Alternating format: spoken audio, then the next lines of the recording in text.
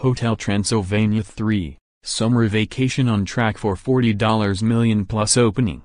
Sony's animated Hotel Transylvania 3, Summer Vacation is heading for a solid domestic opening in the $40 million to $45 million range for the July 13th to 15th weekend, early tracking showed Thursday. First estimates for Universal's Dwayne Johnson action thriller Skyscraper came in between $32 million and $40 million for the same period. The first Hotel Transylvania opened with $42.5 million in North America in 2012 on its way to $358 million at the worldwide box office.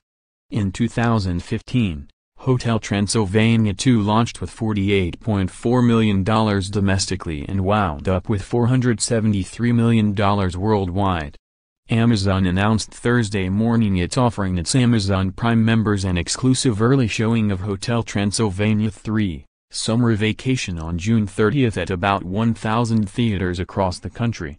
Hotel Transylvania 3 has a voice cast featuring Adam Sandler, Andy Samberg, Selena Gomez, Kevin James, David Spade, Steve Buscemi, Keegan-Michael Key, Molly Shannon, Fran Drescher, Catherine Hahn, Jim Gaffigan, and Mel Brooks.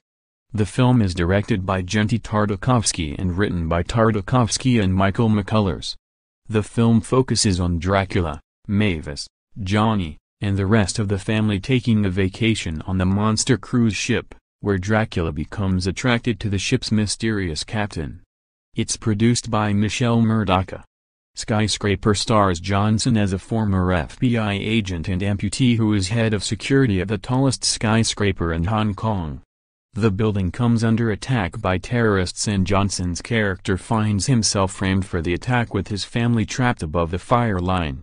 Central Intelligence Helmer Ross and Marshall Thurber directs Skyscraper, produced by both Lynn Johnson and Hiram Garcia.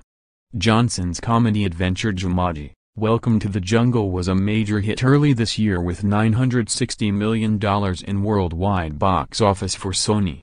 His action-adventure Rampage performed respectably in the spring with $420 million worldwide for Warner Brothers-related content.